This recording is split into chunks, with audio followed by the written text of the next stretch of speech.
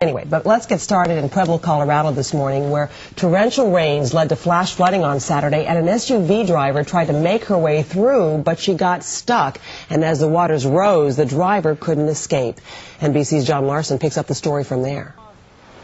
What no one knew about 35-year-old Charlene D. Herrera as her SUV was slowly swept towards deeper water was that Charlene, just coming home from work, still in her Wendy's uniform, trapped inside, couldn't swim. Which explained why she called her brother on her cell phone instead of just saving herself like almost everyone here, horror-struck and watching, was hoping she'd do. In sickeningly slow motion, with all four car windows shut tighter than a drum, Charlene and her car slipped into water about 10 feet deep and sank. The first to reach her was a doctor, but try as he did, that stick he had was no match for the safety glass. I was pounding away, and she had her hands against the glass, and she was terrified. And then Charlene was gone. Almost a full minute went by, but unbeknown to everyone was that Howard Absetz, a 43-year-old unemployed store manager, the man in the middle, had somehow reached through Charlene's front window.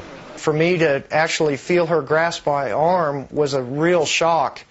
And then the second time that she grasped my arm, I knew right then that I could get her out. And then, up she came.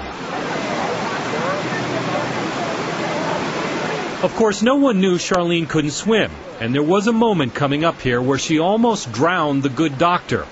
But everyone eventually dragged Charlene to safety. But here's the odd part. When Charlene's car was towed from the water, all four windows were still closed. How they opened just enough to let her out and then closed again, no one knows. There was something there. I can't explain it, but something happened for her to be able to be alive today, for me able to pull her out. Something happened for that to happen. Something Charlene and Howard and everyone here is still wondering about. For today, John Larson, NBC News, Los Angeles.